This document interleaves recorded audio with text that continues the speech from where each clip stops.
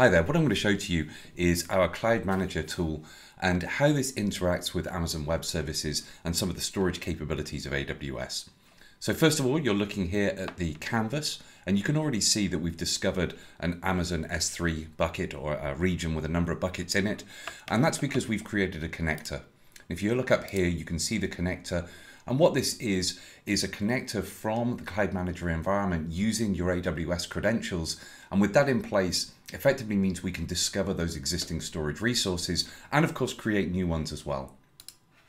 So I'll go to add a working environment. And as you can see, we can add working environments across all of the major hyperscalers, but we'll focus on AWS. And now you get to choose what type of storage, what type of endpoint is it that you want to create within AWS. Is it a single Cloud Volumes ONTAP instance, an HA pair, or our latest service, the Amazon FSx for ONTAP? So we'll create a Cloud Volumes ONTAP instance, and we'll give that a name. We'll call it AWS test, and we obviously need to give it a password.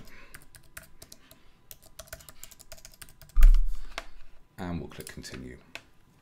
So there's a number of capabilities we can layer on top of this storage service. I'm just going to switch these off for now, but I will come back to one or two of them a little bit later on in the demo. We get to choose the region that this is going to run in. I'll leave the defaults for this and some of the connectivity and security. Again, I'll just go with the defaults for now. We'll let AWS manage the encryption.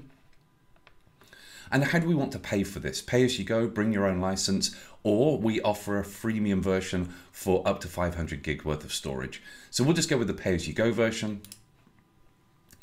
And then we get to choose what workload we're looking to support. So this effectively will be the virtual machine type that will sit behind the CVO instance.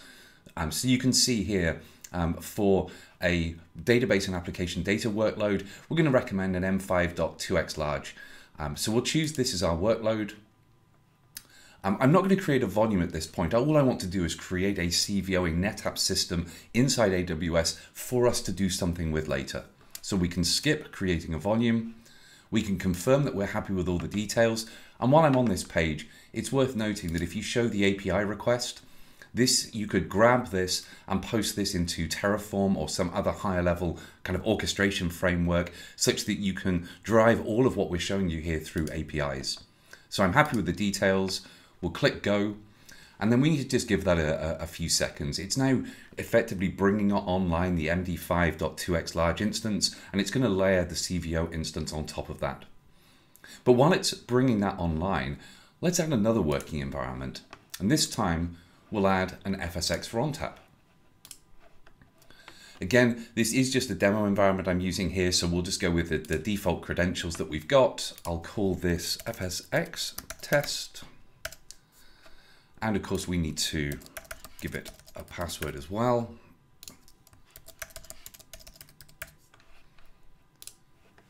And then we get to choose where we want the nodes, the different availability zones that we're going to run in. And I'll keep this in the same region as we did before.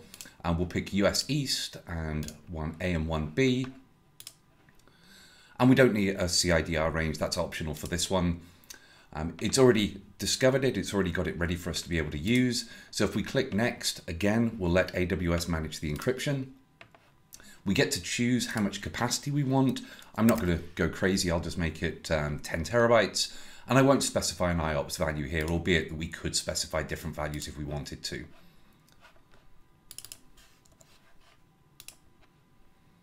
And there we go. There's the details. So if we add that, and give it a second, and there it is. You can see that's already come online as well. And this was the system that we created earlier, the CVO instance as well. So as you can see, it's incredibly simple for us to not just bring online S3 endpoints inside Amazon, but also to bring online CVO instances and our latest offering, the first party service inside Amazon Web Services, FSx for ONTAP. Now, there's lots of things that we could do with this. We can go into these different environments. And as we go into them, we're able to start creating various operations. We could add additional volumes. As I mentioned before, I didn't create a volume in this CVO instance. If I wanted to, I can simply add a volume. We'll call it AWS test again, or call it test vol. We'll make it 100 gig, and we'll leave the defaults for this. And again, just specify what sort of tiering policy we want in place, and we'll approve the purchase and give that a few seconds, and you can see our volume's already online. And with that volume, then we can start doing things like we can clone it to create multiple replicas. We can create snapshots. We can restore from snapshots that we've created. And what you can also see up here is a little kind of defender shield. If we click this, it gives us the ability to activate some basic ransomware protection. So enabling snapshot copy protection, but also activating F policy, which means we'll block the sort of known denied file names, or the known file names that we associate with ransomware as well. And we can do that regardless of whether that's FSX for ONTAP or whether that's the CVO instance. So let's go back to our canvas, and I'll show you one last thing before I finish, and that's data sense. What data sense allows us to do is we can configure data sense that it starts discovering lots of different, any of these different storage endpoints. So if we go to configuration, you can see here I can add different data sources. Any file share, database servers, OneDrive accounts, S3 accounts. And once we've added these data sources in, Cloud Data Sense will then start scanning the data that exists on those sources. At a high level, it'll provide us governance. It'll give us a visibility to understand what data is on there, how much of it is stale, how much of it is not business related, how much of it is duplicate. It'll also go further into start helping you to understand, inside this as Amazon S3 container, how much of the data is sensitive, personal, extremely personal, sensitive personal. How old is the data? How big is the data? What different file types are we using? And all of these items are actionable. If we wanted to know everything that was over 7 years old, we click on 7 years old, and that will then give us a list of all of the different files that we've been searching across these endpoints that meet that criteria. This is a great way for you to be able to start to understand what your data landscape looks like. Whether you've got old data, whether you've got duplicate data, or whether you've started to put sensitive data maybe into areas where you shouldn't be looking at it or where it shouldn't be stored. So that's a very high level view of Cloud Manager working with Amazon Web Services.